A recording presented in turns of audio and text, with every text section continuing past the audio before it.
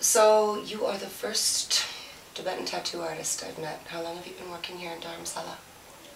In Dharamsala, I think 4 years. And I'm just curious, how are tattoos perceived in most of the Tibetan culture? I think all the people not okay, because they think one thing is not nice, and one thing is they looks, if you have tattoo, it's kind of like a bad person.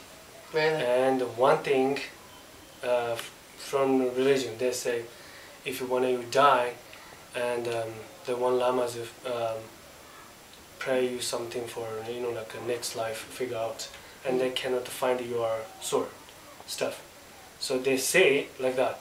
But now young generations like ask why stop the tattoos stop this problem, and why tattoo makes it different, and then many questions, then the answers are very, very less. Mm-hmm. So now young generations don't very much care. So especially I don't care. So that.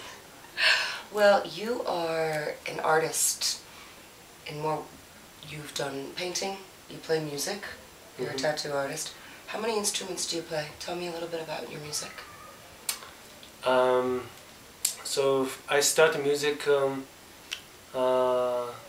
11 years old, because when I 11 years old, my mother's passed away, so I had to stop. My uncles cannot send to my school, and have to stop to school. And I used sheep keeper, this stuff, and then I nothing can do of the when I use Nomad, there's no school or anything. And then I start. They have bamboo. It's not a bamboo, but it's kind of bamboo, and trying to make a holder, and every day try. And then one day it's coming something sound, like a bird sound, these things. And then when I'm 13 years old, I started to play sound of sound. And then continue as go, and then I can play many songs. So that is my beginning music. And the second is I play mandolin, and third I really learn guitar. So I can play 8 instruments most of myself. So you taught yourself totally. Mm-hmm. And then you were a teacher as well for different arts, yes? Noblinka? Noblinka, I used I've been a hairdressing, and that's I'm not teaching myself, and I'm teaching a dance and music. Okay. So living here in Dharamsala, can you explain a little bit? The way that I found you was a lot of my friends said they wanted to get tattoos, and they wanted to get free Tibet tattoos. And my friend Tinzin said, oh, you need to meet my friend Tamding. He will do free Tibet tattoos for free. Why? Because the tattoo is not on the paper, so the skin. So this is a whole life, if when you down tattoo, it's down, it's when you rest, these things, it's difficult. But that's showing you really strong for, free Tibet. It's not, when you talk. But some people, talk free Tibetans, tomorrow forget. But you, from here, if you always love that, you really you promise something. So that's, of course, even I didn't do a free Tibetan, so I appreciate I can do tattoo. So what I can do something, I can do for free, because not many people can do tattoo. So I can do. So that's for Tibetan. Then it's free. Okay. What about for people who don't know or understand? You've lived in exile for 8 years. Can you tell me a little bit about when you lived in Tibet? How much did you really know about politics, and how much more did you learn when you came into exile? You're talking about the inside Tibet? When you were in Tibet. Okay, I know my grandfather tell always, 1940 something, they have my town, lots of men one day killed in China by Chinese, and the Chinese armies come from near the Beijing somewhere. That's only for like just go killing and just come and kill.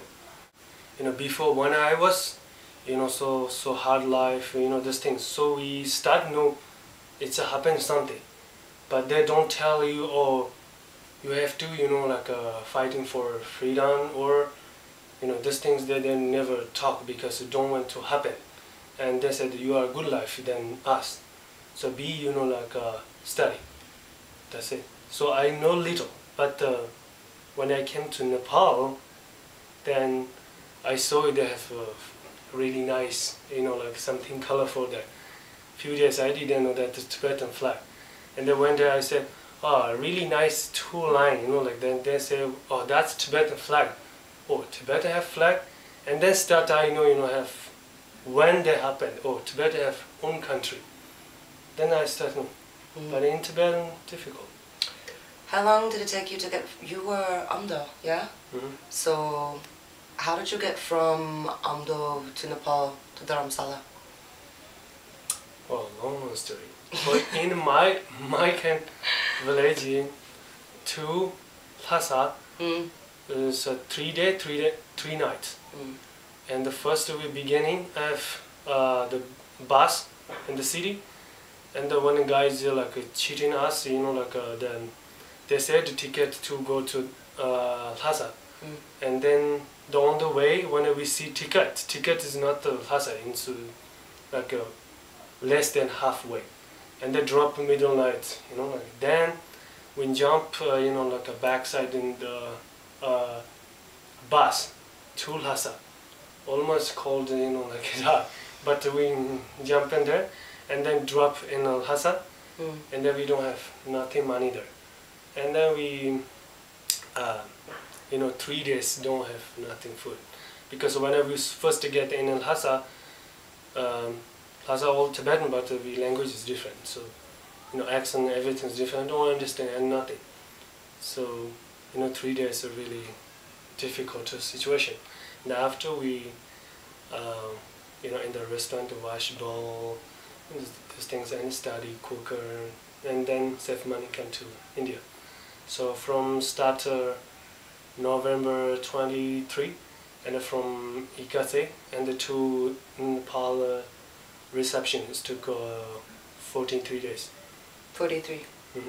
Walking. Okay. What is the most important thing that you think people can do to make the world a better place?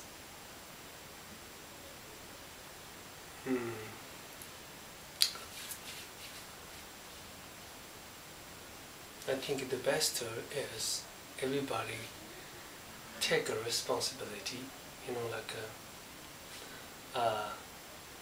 don't waste the time.